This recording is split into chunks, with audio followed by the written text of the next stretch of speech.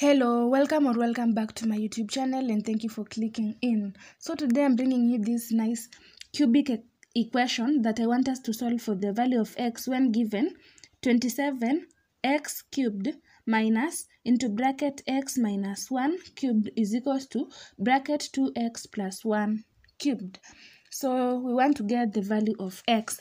What shall we do? We will bring this to the other side. We shall subtract it. So this will be 27x cubed is equals to 2x plus 1 cubed plus now this x minus 1 cubed.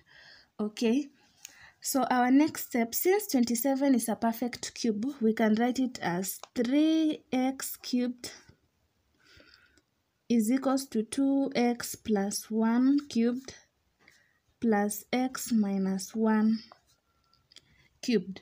Okay, so if you observe keenly what is in the bracket here and here, if you add them, we are getting 3x, 2x plus x, 3x, this will become 0, so we are getting 3x. So this is 2x plus 1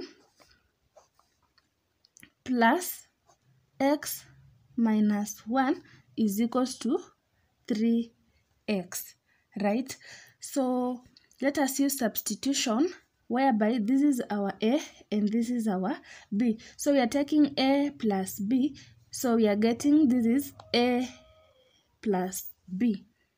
So let us use this identity. We have a cubed plus b cubed is equals to a plus b cubed, right?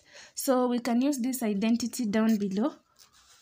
A cubed plus b cubed plus 3ab into a plus b is equals to a cubed plus b cubed. So this will cancel with this will cancel with this. We'll remain with 3ab into a plus b is equals to 0. So two solutions, ab is equals to 0, a plus b is equals to 0. Our ab, this is 2x plus 1 times x minus 1 is equals to 0, right? So this we are equating with 0. This one here we are also equating it with 0. 2x plus 1 is equals to 0. To find the value of x, this is 2x is equals to, we are bringing this to the other side, negative 1 divide by 2 divide by 2. So these 2 will cancel. Our first value of x is equals to negative a half. So this is the first value of x. So it being a cubic equation, we shall have 3 values of x. So our next one, we are taking a plus b is equals to 0.